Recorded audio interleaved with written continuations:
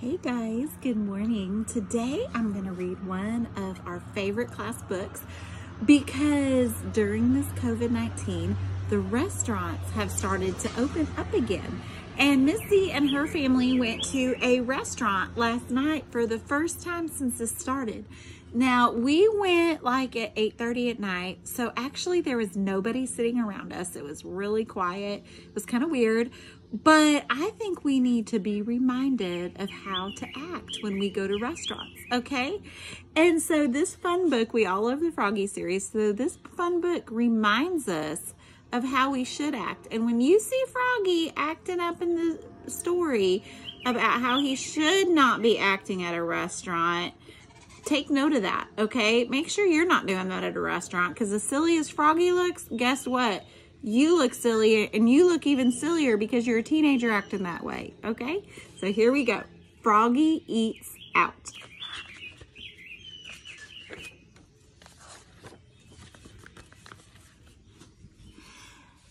It was almost dinner time, and Froggy was hungry.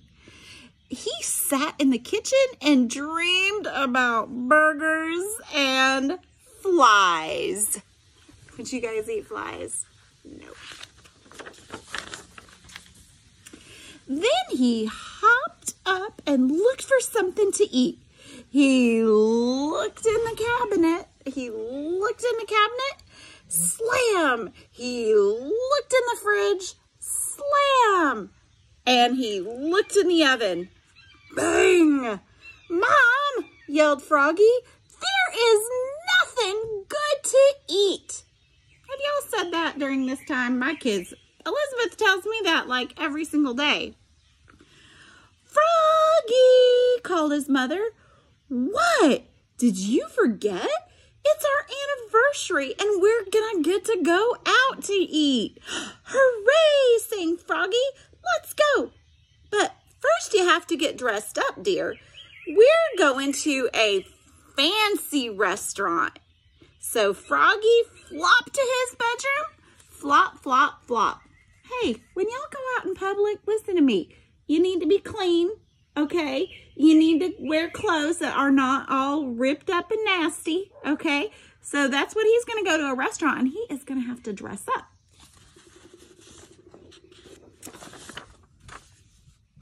He slipped on his shirt. He unzipped his pants. He took off his shoes. He pulled off his socks. And he even changed his underwear with a zip of elastic. Then he tugged on his best pants. Zip. Buttoned up his best shirt. Zip, zip, zip. Put on his best socks. Zoop. And pulled on his best shoes, zup, and tied them up, zwit, zwit. Then he put on his best bow tie, zap, and flopped out to show his mom and dad. Flop, flop, flop. Okay, he's not wearing his dirty, nasty play clothes to go out to eat, is he? Nope. Oh, you look so handsome, dear, said his mother. But you forgot to wash. Whoops, said Froggy. Okay, so she's making sure that he's clean before he goes out to eat. So he went to the bathroom and washed his hands and face. Splash, splash, splash. He used lots and lots of water, but only a little bit of soap. Okay? Guys, when you go out in public, you need to make sure that your face is clean. Then he dried off with a towel. Zoop! And he looked at himself in the mirror. Wow, he thought that he looked kind of cute.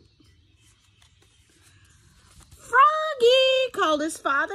What? It's time to go, said his dad. We're going to be late. And they flopped off to the restaurant. Flop, flop, flop. Look at this one. Look at this page. So here's the page. Woo, does Froggy look excited to be there? That's kind of how I was last night, finally getting to go to another restaurant. At the restaurant, Froggy's eyes grew big and round. There were glowing candles, there were flowers in vases, and there were tablecloths as white as snow.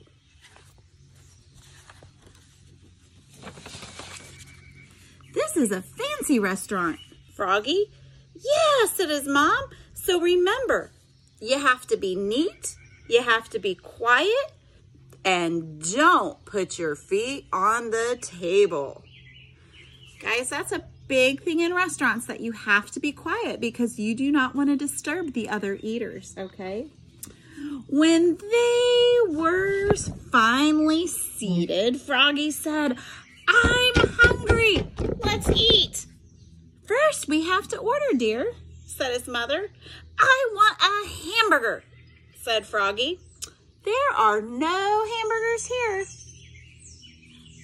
said his father. Do you guys remember what Froggy orders? We've read this book a lot. The waiter handed him a menu. Froggy opened it and knocked over a glass of water. Crash! "Oops," cried Froggy. "Oh, Froggy, remember what I told you?" Look, there's Froggy knocking over his glass of water. You gotta be super careful. "I know," said Froggy. "Be neat, be quiet, and don't put your feet on the table." So he's not being neat. He wasn't paying attention. But it was hard for Froggy to be neat and quiet. He fidgeted. He shook salt on his hand and he licked it. He banged his spoon on the table, bang, bang, bang, and then he hit hard on the tip of his spoon and flipped it right onto the waiter's head. Okay, this is all the things we should not do at a restaurant. After the waiter finally came and took their orders, they waited and waited and waited, and Froggy pulled the petals off the flower, and he blew on the candle, and he sucked on the sugar cubes and the ice cubes.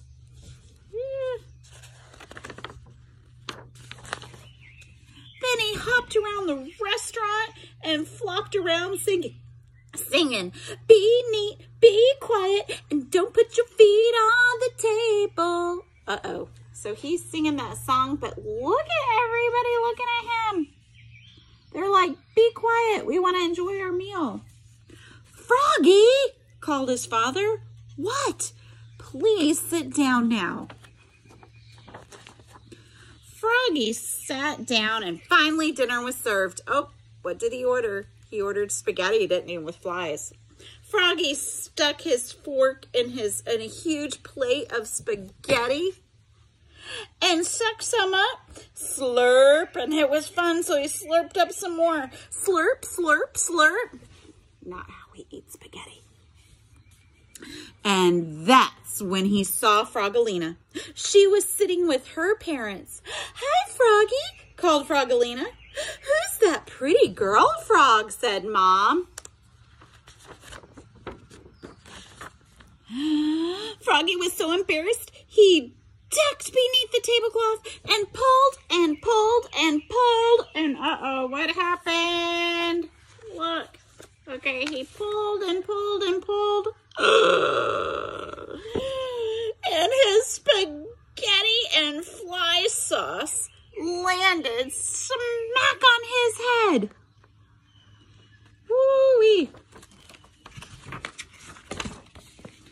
"Whoops," cried Froggy, looking for more red in the face than green. "Happy anniversary," he croaked.